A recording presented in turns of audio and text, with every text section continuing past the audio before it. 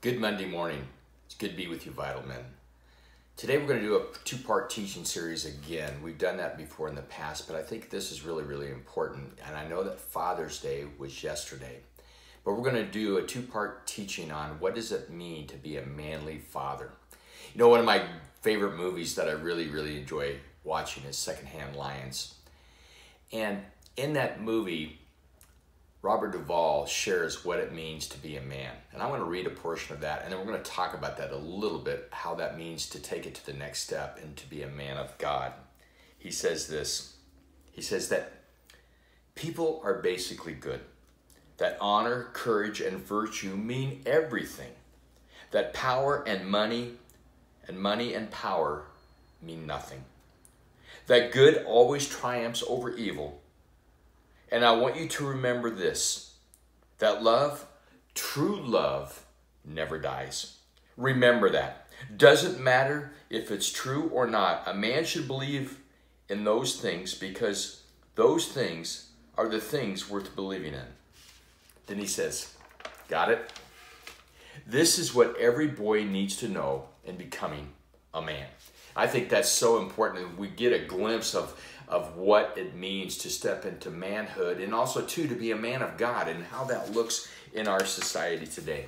So I'm going to break the 6 things down that Robert Duvall shared with us and use it in a way that is in a biblical principle that helps us to understand what it means to be a man who does things in the right manner of being a man of God and how he leads his family. Number 1 is this: honor. It says to be honorable has to do with people and actions that are honest and fair. They believe in truth and doing the right thing. Man, isn't that so true? Romans 12:10 says this: be devoted to one another in brotherly love. Give preference to one another in honor. Men, honor is something that is so important for us today to realize, to be a man of God, to be a man of honor. To do what you're going to do, not just say it, but to step into the action of what you're going to say and do it. Do it with your wife, do it with your family. For some of us that have grandkids, follow through and be a man of honor. Number 2, this is a good one: courage. Joshua 1:9 says this is my command: be strong and courageous. Don't be afraid or discouraged, for the Lord your God is with you wherever you go. Joshua was an extremely great man of courage. He lived it. He had an incredible leader, an incredible mentor in his life, which was Moses, which was now past. He's now gone. He is now with the Lord. Now it's Joshua's time.